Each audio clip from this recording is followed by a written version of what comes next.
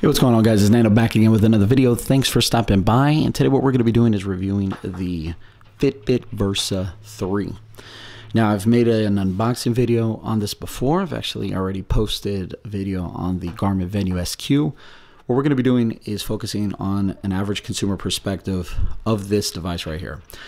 So what I mean by average consumer, I'm talking about someone who cares about steps, someone who cares about sleep, someone who cares about basic notifications. I'm not someone out here that's actually using this every day, tracking GPS on it. I probably should. I need to lose some weight, but that's not me. Honestly, I'm not even using it as a Spotify device. But what I am using it for is to sleep with it every day, to see my steps every day, to check my heart rate every day.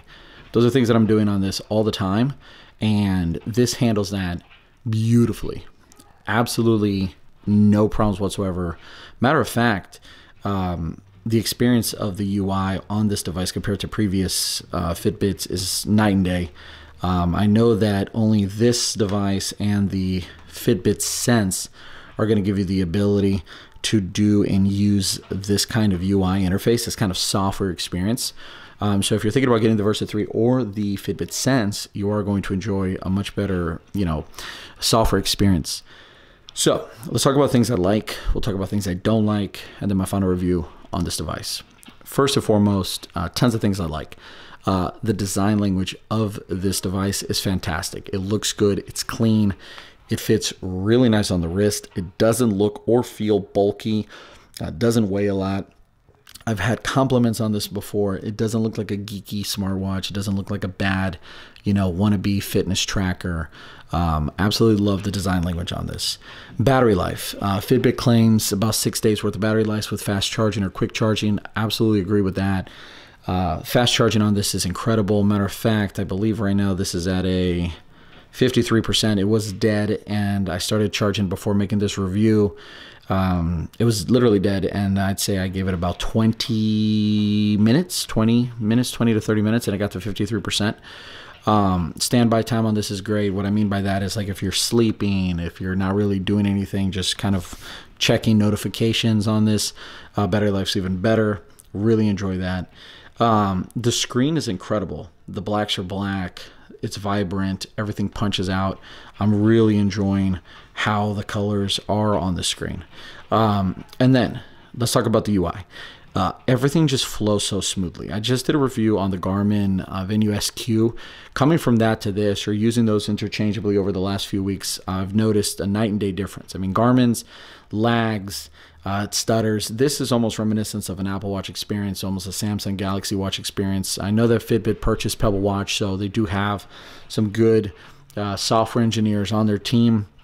But just being able to fluidly move through icons and pages, being able to, check your stats for the day, everything just works well. And I think when you're talking about a fitness tracker that's smart, or smartwatch as a whole, if your software isn't good, I think that really takes away from the experience. Because if it tracks well, but the software is poor, you're not going to feel as inclined to check your stats. You're not going to feel as inclined to go out of your way and see how you're doing for the day. You're not as inclined to check your notifications because it's just not a good experience. You, at that point, find yourself resorting to your smartphone. And if that's the case, then you might as well not have a smart fitness tracker or smartwatch, period, because if you keep going to your smartphone, then it defeats the purpose, right? So kudos to Fitbit for really providing a very nice experience software-wise. Tracking-wise, I think it's fairly accurate. Again, I'm not that kind of person. There's other reviewers out there, DC Rainmaker and so forth, that really give some wonderful in-depth reviews on the tracking aspect of these. So far, the times I've used the GPS, it takes about a minute for GPS to lock on, sometimes less, sometimes more. All depends on where you're actually located. That seems pretty standard. Based on what I've done, I don't really notice a difference, but then again, I'm not sitting here using that on a daily basis, so I really don't care or need that kind of functionality, but so far, so good. I love using the alarm setting on this because the subtle notification of waking up during your peak wake up time period is what they call it, or whatever, is a really nice experience. I feel like it's pretty accurate. It tends to wake me up when I'm most ready to be woken up. I mean, obviously Fitbit has all this data. It's tracking my heart rate, so I would hope that's the case. Notification on this is actually really good too. There's some things about this that are not out yet. The ability to dictate notifications back, like you can use Alexa or eventually using Google Assistant is not present yet. But that is a feature that will be coming. And when it comes, I think that's going to be a very popular feature. And I think lots of people are going to be enjoying that. I know I will. Things I don't care about it so much.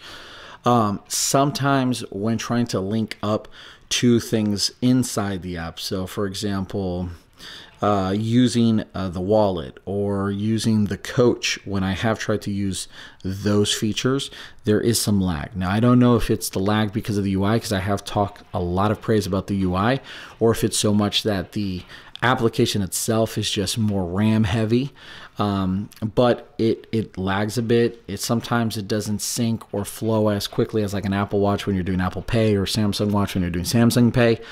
But those are so minuscule that I honestly, it doesn't deter from my experience whatsoever. And I don't really use it that much. But overall, this has been a pleasant experience using the smartwatch. I've loved it a lot. I love the screen. I love the feel. I actually enjoy the band itself. Pretty standard, quick release here at the bottom. Tracking is really nice. Battery life is fantastic. Overall design language is nice. And I highly recommend it for $200, and I think it's right around $29 US. I think this is a steal. I think people that are in the market for something like this will obviously like this. If you need more tracking, then you bump up to the Fitbit Sense. If you need more smartwatch functionality, depending on the phone you have, if you have an Apple, then an Apple Watch obviously is going to give you a lot more smartwatch functionality.